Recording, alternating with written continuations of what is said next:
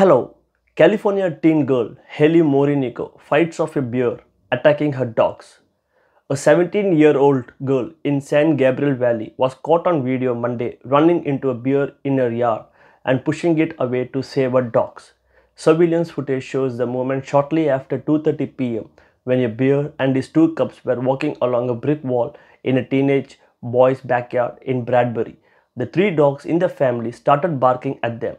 Just then, the family was gardening at the other end of the yard when they heard barking.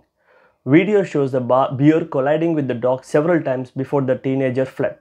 On Facebook, her mother, Citali, called it one of the scariest moments of her life. Her daughter, Hailey, said she believed dogs barked at other dogs when she ran into stray bear for the first time. I ran to see what they were barking and it wasn't a dog, it was a bear, she said.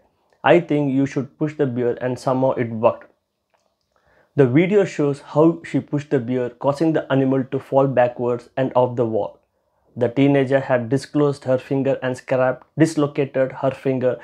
scraped her knee, but she and his mother was grateful that this was their only wound. Hailey said she ran away from the wild bear as fast as she could. When the bear was pushed out, I was there with my other dog, she said. The family said it was not the first time they had seen bears and other wildlife near their home in Bradbury since moving in February.